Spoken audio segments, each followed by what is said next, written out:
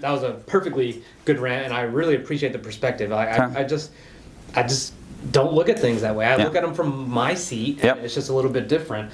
So 2% of people have coaches, but there's millions of coaches, I feel like, out there. What is the deal? What is your perspective? You clearly know what you're doing, have had success, but what about the people that, for lack of a better phrase, bring the talent down because they do coaching as a side gig and they suck and they charge $100 an hour? So there's a whole mix-up in coaching right now, and I know even in the last 3 months I've had so many people reach out and say, I've decided I want to be a coach. And sort of like everyone wants to be a coach now. It's like clients? Like not necessarily my clients, but I actually have had one of my clients become a coach, and she's excellent. And went to NYU, and she's like just super gifted at it, and has got and I refer her a bunch of business now. But I, you know, a lot of other people are just like sort of like, I've decided I want to help people. I want to be a coach, and some people probably could be great coaches, right? But one, although the coaching market is growing, I think it's growing like 20% sort of, you know, per year, which is huge. There's still, it's a small market and a fixed sort of market. And you're seeing sort of the bastardization of coaching. Like we were talking to a company that's using our software recently, and they were like going to do these like 3 packs of coaching with different people, which is not coaching, right? Like you had coaching sessions, but it's like, it's not a punch card, right? This isn't, it's not lattes or acupuncture or whatever. Like it's, you know, coaching is, from my perspective, it's a, you know, sort of a, you know, longitudinal, you know, time-based relationship. And with any behavior change, it takes time. So, you know, a lot of employees, you kind of cheat them because they think, I'm going to sit with someone, they're going to tell me the answer, they're going to give me a plan, I'm going to go do it, which is not how careers happen, not how behavior change happens. And so now I see coaches online and a lot of online platforms where it's like, you can talk to someone, buy a session, buy a thing. And if that's a way to like get started and get them into a longer relationship, I understand that and how people sort of try before they buy and whatever. But that seems to be more like, oh, I have a coach, and then you're like, yeah, I meet with them twice a year or something. And I'm like, it's not really a coach. Maybe that's like an advisor or a mentor, but like coaching is like, Serena Williams has a coach, and she's not on the tennis court a day a year, right? And that's the reason she's a dominant star, right? Is because she gets a lot of coaching, right? And so so when I see like this flood of people, and also it's kind of the new outplacement, I've been told, is a lot of people are saying, oh, I was a VP of treasury at a company, so now I'm going to be a coach for people in finance. But what they were probably a damn good VP of treasury, but they're a piss poor coach. In particular, if they don't get education or have the natural kind of aptitudes, or oftentimes they've never even had a coach themselves, right? That's something that definitely to be suspect. Is a lot of people don't ask that, but you should ask a coach if they had a coach, because if they hadn't, like, next. I've said psychologists have psychologists that they talk to. And there's a special group of psychologists that help psychologists, because that's like the extra strength. They're like really, you know, and the coaches that help coaches are also the same way, right? I believe in that. Like, you have to be a practitioner as well, right? Like you need to be able to receive it. And that's a really, really good point that I think is very overlooked. And that's a good tip for a lot of people who look into it. Now, I know you're in the middle of something, but tell me why you think it's only 2%. Like, it took me a while. And I'm like, the investment is worth it. And the person that my wife and I have, I mean, he's fantastic, but it took forever. Now, clearly, there's a money factor. Like, oh, wow, that's pretty high dollar. And it's just kind of a lifelong contract type thing, which is fine. We're okay with it. But why is it 2%? And why do people suck up their pride and not want the help? Well, you know, it's interesting. Even the 2% that get it, if you talk to coaches who work with larger companies, whether it's paid for by the company and things, in my experience and the experience of a lot of other coaches, that like the flake rate on like people not showing up to a session, having to leave a half hour early, not doing their work, needing to reschedule a ton of times is very high. So even the people that get coaching aren't necessarily always using coaching. So the actual percentage of people actually being coached effectively is probably less than 2, right? And so first, structural is money. It's expensive, right? So if you think about like that $500 an hour, according to Harvard Business School, that's the median cost of an executive coach in America. And that was as of like 3 years ago, so it's probably gone up, right?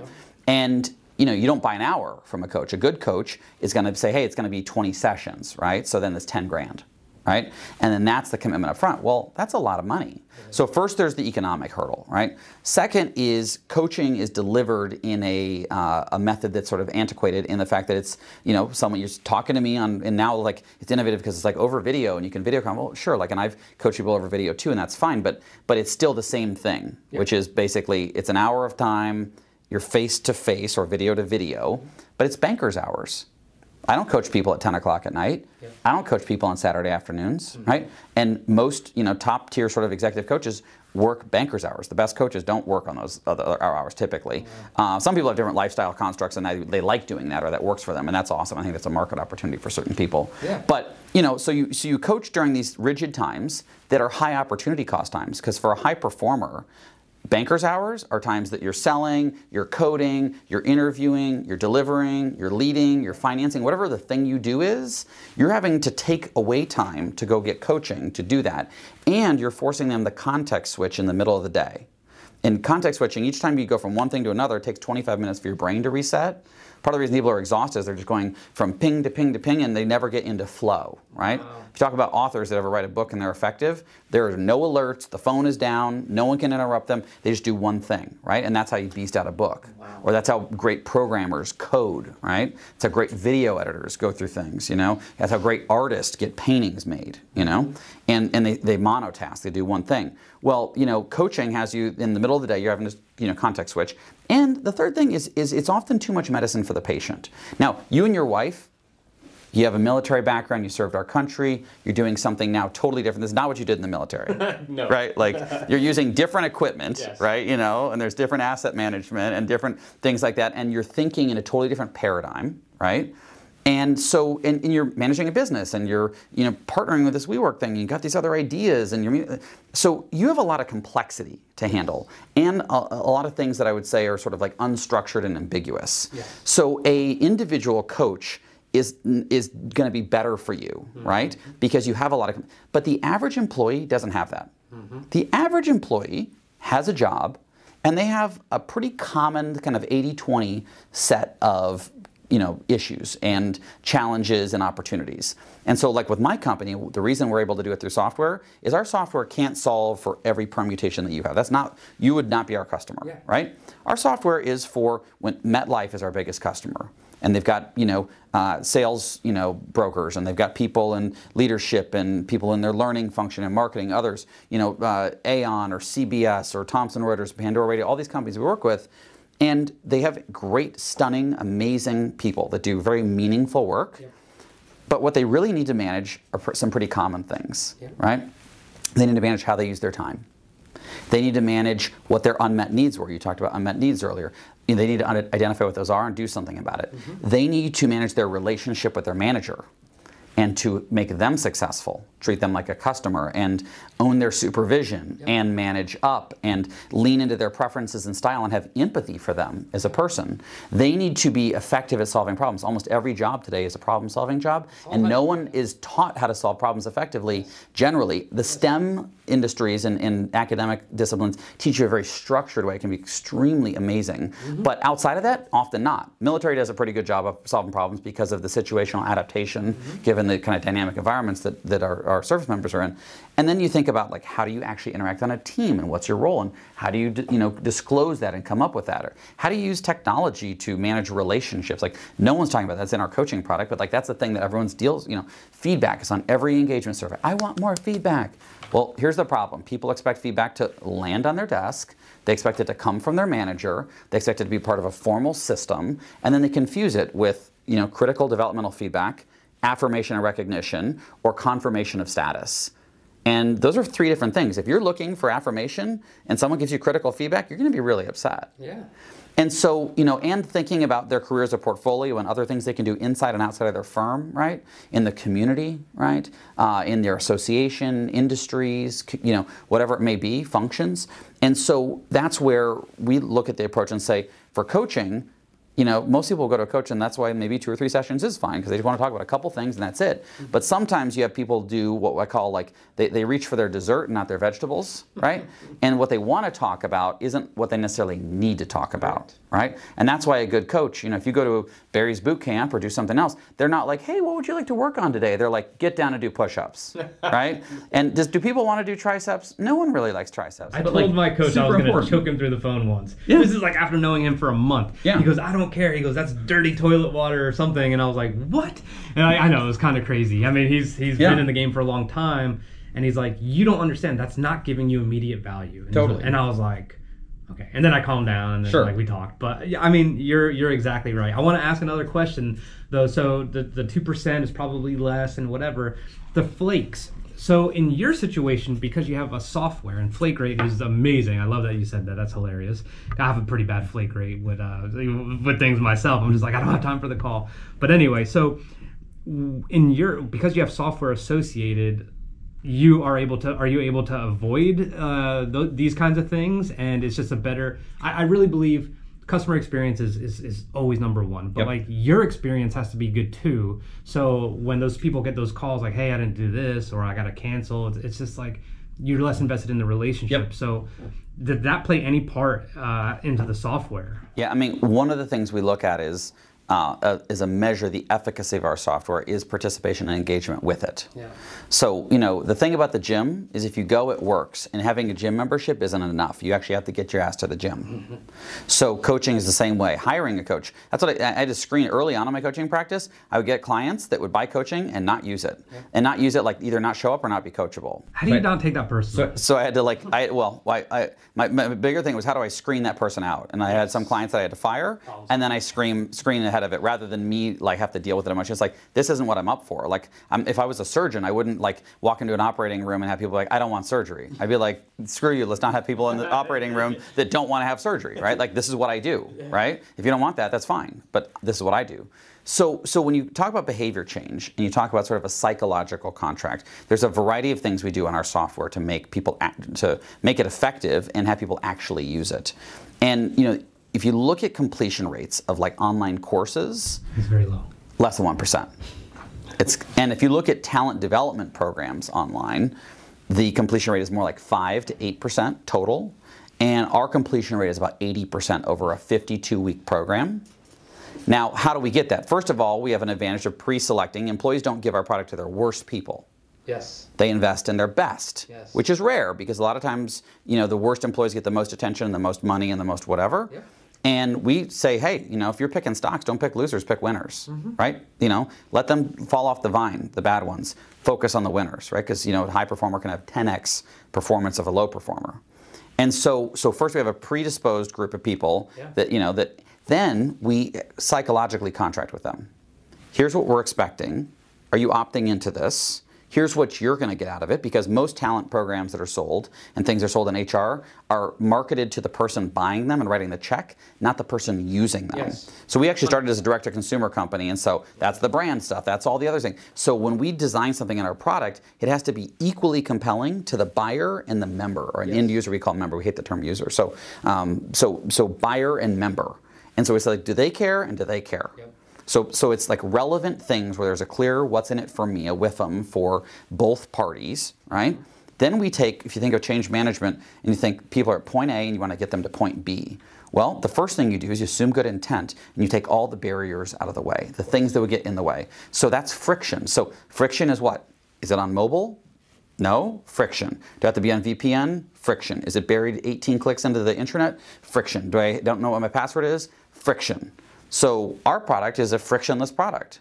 People use it on any device, no software installed, doesn't matter what operating system, through text message and email, no credentials to log in, works anytime, works anywhere, right? Yeah. So we take the barriers out of the way, and we hold people accountable. So if they don't do it, we let them know that we're watching them. So the Hawthorne effect, right, says just merely by people knowing their performance is being observed, it increases the performance. So there's a study in like 1940s of, you know, like if they change the lighting in a factory, if people would be more productive, and just by having people with clipboards watching them, performance goes up, right? So they know that we're watching them, right? And our team texts them, emails them, and calls them on a weekly basis. If they're behind, and we have incentives to get caught back up, and we're trying to power. And this is not something we've completely figured out by any means. This is a growing experiment because I want to get that 80% number. One, I want to sustain that number as we grow because it could actually degrade, and I want to increase that number, right?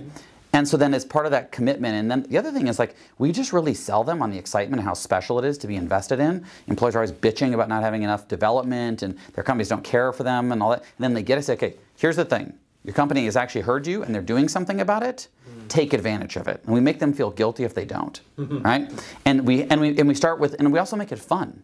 The first thing you do with our pilot is we make a playlist and we text everyone. We say, hey, what's your work jam? What's the song that gets you jacked up and gets you to get all this work done? And people go nuts and they're like blasting back all, and it's like everything from like super explicit songs we have to find a non-explicit version to like Taylor Swift or something in between, and I'm like, and so, but it's whatever it is, right? And it's part of diversity and self-expression. And we put together a Spotify playlist for that cohort. And that's the first thing. So we add just a little levity and fun where they're like, oh, this isn't gonna suck, or this is like kind of refreshing or kind of fun. And and we get into, again, those practical sort of things. But that's where I look at it as our job. We're fundamentally, we may be an HR technology company, it's a coaching product, but fundamentally, if you were to say like, fundamentally, what are we doing? It's behavior change. So it's in service of maximizing potential. Traditional talent matrix is performance and potential when you evaluate talent. Everything in the market's performance. It's all about performance. Most of it, by the way, doesn't work very well, and employees and managers hate it. But nothing's in the potential space. So we're on the potential axis, right? I think it has a performance impact as a secondary impact, but ultimately it's to change behavior. Well, if people don't go to the gym, they don't get the results. So we actually, rather than just say, well, the people that show up, they're gonna get a great workout, we actually look at it as our responsibility to get them to the gym and to have them have a great workout. And if you look at people in like public health and that do case management and people that are in education and helping underserved communities and marginalized populations, they look at the same way. They take a sense of total responsibility and wrap around the needs of that client or that patient completely, right? So you may be managing, let's say, HIV in the community, right? And you think, oh, let's get them the medication to manage their HIV and the thing. But maybe what they need is actually the bus ticket, and the bus pass to get to the doctor's office to do the blood work, right? Or maybe they need someone to give the medication every day because they don't have stable housing and they don't even have a place to keep the medication, right? Or they're chemically dependent and they might sell it on the black market on the street. So you have to look at it in these sort of like non-logical but highly humanistic and related ways of like, what does that take? And so I would say that we are just getting started in figuring that out. I would say while we're industry leading, the bar is extremely low. On Net Promoter Score, the range of scores is -100 to 100, and it's answering the question, how likely would you be to recommend this product to a friend or colleague? And so a 0 is generally a good score, right? USAA, a bank I'm sure you're familiar with, is got one of the highest NPSs, and it's in the mid-60s because it's just like you said, like you'd recommend it, right? Customer service is just it's awesome, right? I mean, they always just talk to me for a little bit. And totally. I was like, thank you. They're human, right? Like unbelievable. They have that nailed. So they're in the 60s, right? And that's where they're at. The talent management average for talent management software is -57, okay? That's how bad the software is that's out there. We're consistently scoring about 80. So between 60 and 80. Now again, early on, a lot of excitement, so we got to protect and keep that, right? But it's also that psyche is like they value it, right? It's something that they want and they appreciate. And we talked to a new customer yesterday and they were like, well, should we like require this or whatever? And I'm like, if something is compulsory, it sucks. I have to take out the trash, I have to floss, I have to pay my taxes. It sort of sucks. You still have to do all those things generally, but if something is compelling, you want to do it, and it's in a totally different part of your brain. So I said, let's not make it compulsory, let's make it compelling. Let's, though, have people opt in and commit, right? Rather than have it be compulsory, have it be a committed thing and say, by the way, if you do this, we expect you to do this. And if you don't, we may pull you out. And we use loss aversion is another way, because people are really motivated. Like, they don't want to lose that thing, right? So they say, hey, like, you're behind, like, let's get you caught up or whatever. But, by the way, if you're just going to, like, ghost or check out, we'll pull you out of the coaching cohort. You'll lose the coaching. Oh, got it. I'm just, like, hearing that. I would be like, no, don't take that's what I want. I swear to God, I'll do it today. I'm going to sit down. I'm going to binge it. I'm going to do it all. You know, and we have people do that, right? Yeah. And not as a like a a threat, but just to say that there are consequences if you don't honor your word and meet your commitment. Yeah. And again, this is completely foreign to how most HR and talent programs are run. So the socialism of HR is everyone gets everything. There's no segmentation or gradation. You know, everyone's the same, which is just not true. Employees in a room know that some people are higher performers and harder working and more talented than others, right? And that's okay, right? You know, a baseball team pays players differently, right? Yeah. And that's okay, right? And so that's where we're trying to take some different approaches. And so when I share all this, we're in a place of learning. We figured some things out, but we have more to figure out than we figured out. Mm-hmm. Right? I'm like just superbly impressed. This is far deep.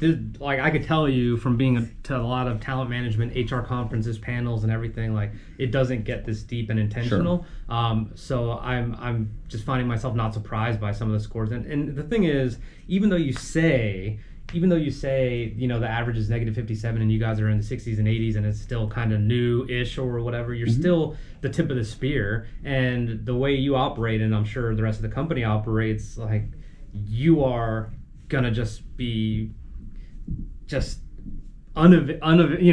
you are just gonna rush to try to get, not rush, but intentionally work towards 100 no matter what. Yeah. And while it may not happen, like sustaining is super relevant. And like just the Spotify playlist alone, when you said that, that's just like, okay. Like if someone did that for me, just as an individual, I'd be like, well, all right, like, thank you. Or get your attention, or have you be curious, or be like, this is different, because again, the brain is a pattern recognition machine. The tiger is running at us, and it decides, is it going to kill me? Should I fight or flight? And the amygdala fires, right? Yeah. That's how the brain works. So the brain is a computer, and when you see the talent stuff that always sucked, and it's delivered in the same way that's always sucked, you assume this is going to suck too. So you have to interrupt the pattern and say, this is different, and it's going to be cool, and then you actually get the people to pay attention and be open. And if it's as simple as a freaking Spotify playlist, and we've got a ton of other things that we're doing around that, right? But like, that's these kind of inspired ideas. It's the, part of good design is truly at the root, it's thoughtfulness. Yeah. Right? It's less about the zhuzhing and the joie de vivre of all of it. Or that's not the term even. Let's rewind that. But the zhuzhing of it. It's really the thoughtfulness and saying like, where is this person sitting? What's their view of the world? What are they thinking and feeling and hearing and seeing and feeling? And what do they need? Right? And it's almost like a good person that gives a good speech starts from that place. Less of what they want to share and more about what the person in the audience needs. Correct. Right? And I think that's where we have so much to figure out and so much to learn, right? We're constantly experimenting. We get things wrong. We've had a lot of shifts in our company over the last few years, but it's exciting to be in the place of like, how do we be in service, right, of this and create ultimately beyond, right now we're positioned as a coaching company. It may be in 2 years, 5 years, 10 years, some period of time, we are a self-management layer that is over and with the employee. We are the sort of thing that helps keep people sort of straight in their pocket, right? Independent of their manager, if they're good or not, independent of their HR, performance management process or systems, which all can be additive and tailwinds, right?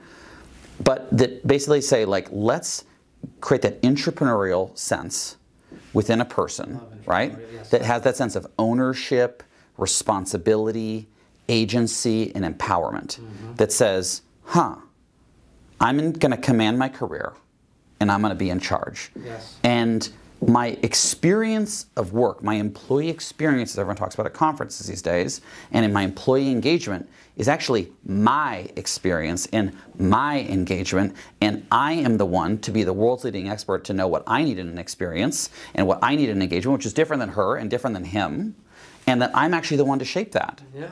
And it's not a top-down, one-size-fits-all program or something that's 4 branches and are you a this, I'm none of those, right? Diverse workforces, we all come from different walks of life and need different things. Well, this ties back to something very, very important for me personally, which is and I'm so glad you and Claude connected, but a long time ago when she and I were just talking on LinkedIn, we'd have a monthly call maybe. She said to me when I was complaining about my job, and you know, I was just like, I can't believe I'm complaining about my job. This is crazy. Like, my family's okay, blah, blah, blah, blah, blah. But I just wasn't satiated, you know? Sure. So she goes, you're more in the driver's seat than you think.